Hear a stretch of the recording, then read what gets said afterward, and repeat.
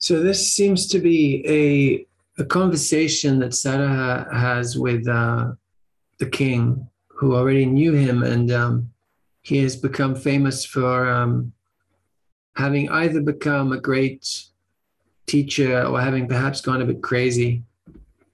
And so he meets the king under these conditions of the rumors that have also been going around about what is this madness that has taken him over.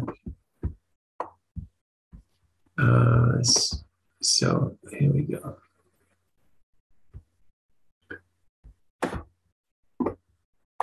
As calm water, lashed by wind, turns into waves and rollers, so the king thinks of Saraha in many ways, although one man. To a fool who squints, one lamp is as two. Mere seen and seer are not two. The mind works on the thingness of them both. Though the house lamps have been lit, the blind live on in the dark. Though spontaneity is all-encompassing and close, to the deluded it remains always far away. Though there may be many rivers, they are one in the sea. Though there may be many lies, one truth will conquer all. When one sun appears, the dark, however deep, will vanish. As a cloud that rises from the sea, absorbing rain, the earth embraces. So like the sky, the sea remains without increasing or decreasing. So from spontaneity that's unique, replete with the Buddha's perfections, are all sentient beings born, and in it come to rest. But it is neither concrete nor abstract. They walk other paths, and so forsake true bliss, seeking the delights that stimulants produce. The honey in their mouths, and to them so near, will vanish if at once they do not drink it. Beasts do not understand the world to be a sorry place. Not so the wise, who the heavenly nectar drink, while beasts hunger for the sensual. To a fly that likes the smell of putrid meat, the fragrance of sandalwood is foul. Beings who discard nirvana covet coarse samsara's realm. An ox's footprint filled with water will soon dry up. So with a mind that's firm, but full of qualities that are not perfect, these imperfections will in time dry up. Like salt sea water that turns sweet when drunk up by the clouds, so a firm mind that works for others turns the poison of sense objects into nectar. If ineffable, never is one unsatisfied.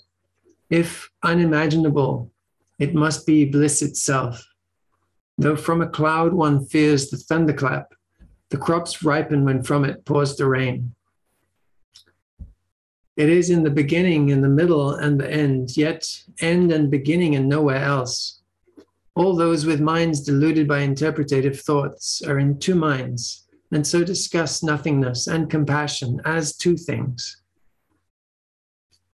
Bees know that in flowers, honey can be found, that samsara and nirvana are not two. How will the deluded ever understand? When the deluded in a mirror look, they see a face, not a reflection. So the mind that has truth denied relies on that which is not true. Though the fragrance of a flower cannot be touched, 'tis all pervasive and at once perceptible. So by unpatterned being in itself, recognize the round of mystic circles.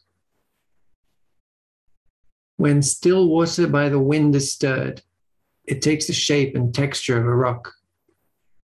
When the deluded are disturbed by interpretative thoughts, that which is as yet unpatterned turns very hard and solid.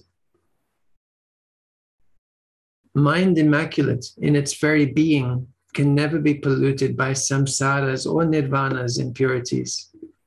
A precious jewel deep in mud will not shine though it has luster. Knowledge shines not in the dark, but when the darkness is illumined, suffering disappears at once. Shoots grow from the seed and leaves from the root, from the shoots. He who thinks of the mind in terms of one or many casts away the light and enters the world. Into a raging fire he walks with open eyes. Who could be more deserving of compassion? For the delights of kissing the deluded crave, declaring it to be the ultimately real, like a man who leaves his house and standing at the door asks for reports of sensual delights.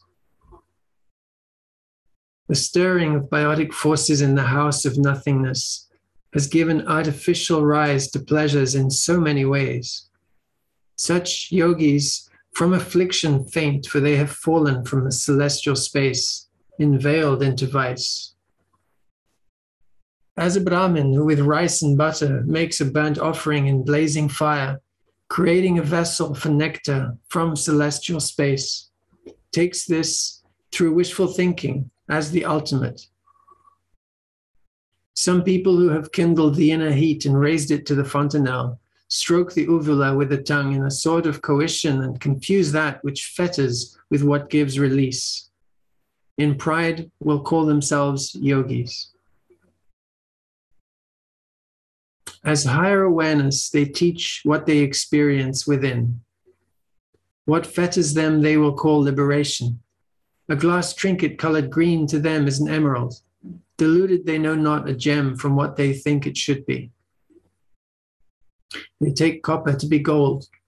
Bound by discursive thought, they think these thoughts to be ultimate reality. They long for the pleasures experienced in dreams. They call the perishable body-mind eternal bliss supreme. By the symbol, and this isn't entirely clear to me, I haven't looked at commentary to make sense of this part. By the symbol Ev Am, they think self-clearness is achieved. By the different situations that demand 4 seals, they call what they have fancied spontaneity. But this is looking at reflections in a mirror. As under delusion's power, a herd of deer will rush for the water in a mirage which is not recognized. So also the deluded quench not their thirst, are bound by chains and find pleasure in them, saying that all is ultimately real. Non-memory is convention's truth, and mind which has become no mind, this is fulfillment, this is the highest good. Friends of this highest good become aware. In non-memory is mind absorbed. Just this is emotionality, perfect and pure. It is unpolluted by the good or bad of worldliness, like a lotus unaffected by the mud from which it grows. Yet with certainty must all things be viewed as if they were a magic spell. If without distinction you can accept or reject samsara or nirvana, steadfast is your mind, free from the shroud of darkness. In you will be self-being, beyond thought and self-originated. This world of appearance has from its radiant beginning never come to be. Unpatterned it has discarded patterning. As such, it is continuous and unique meditation. It is non-mentation, stainless contemplation, and non-mind. Mind, intellect, and the formed contents of that mind are it.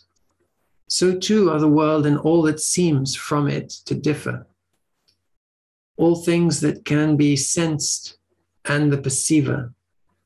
Also dullness, aversion, desire, and enlightenment. Like a lamp that shines in the darkness of spiritual unknowing, it removes obscurations of a mind as far as the fragmentations of intellect obtain. Who can imagine the self-being of desirelessness? There's nothing to be negated, nothing to be affirmed or grasped, for it can never be conceived. By the fragmentations of the intellect are the deluded fettered. Undivided and pure remains spontaneity.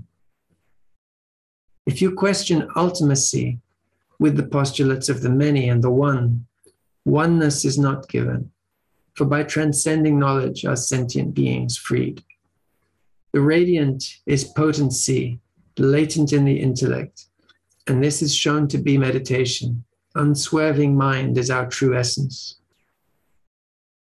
Once in the realm that's full of joy, the seeing mind becomes enriched, and thereby for this and that most useful.